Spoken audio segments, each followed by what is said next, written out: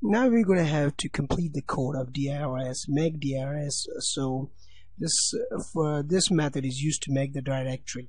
So for that purpose, I'm going to create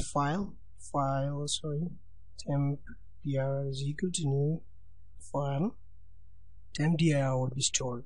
Now what does it really means? It means that we are actually getting the path of that temporary directory which we have defined in the previous videos.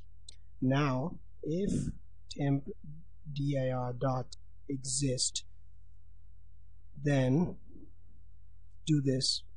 If temp dir dot is directory, then do this.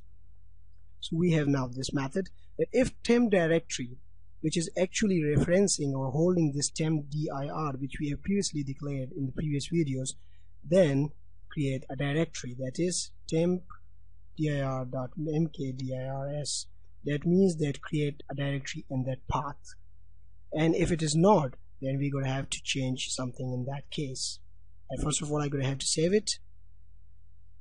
Now I'm going to have to create a list of files that are going to check it out that whether the temp directory existed or not, or whether it is deleted or not. So I'm just going to create a file array that are going to be holding files, and in this files I'm going to check it out each and every temp directory, that whether it is present or not. I'm going to use tempdir.list files.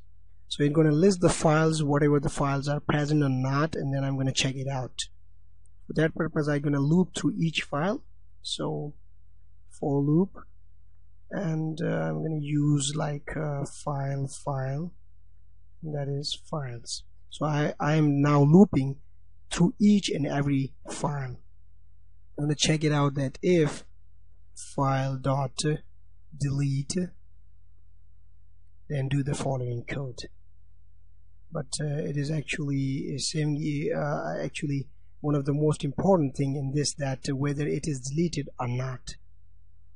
So now it is giving me error that I don't know what kind of error is this, but it may be because of this for loop. I have just write the wrong syntax, so it will be now the correct syntax, and now we are able to do some changes in it.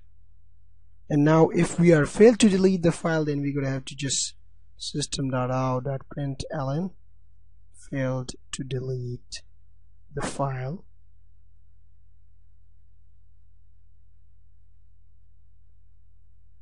And that is, now we are ended with this section of making directories. Only one thing we're going to have to just return is temp dir.is directory. You are actually returning it back to the directory where we are using it in here, in this Mac directory. So if this directory exists, then we are giving it in here in this section. Now we have almost completed the drawIt class. The drawIt class, we have now almost completed it, and all the necessary codings we have done in this class. Now we're going to move on to the next class. This is actually an anonymous inner class which is actually dealing with the canvas activities, and we're going to be now using the pan methods and all these methods in this class. And now we will be dealing with this draw canvas class in the upcoming videos.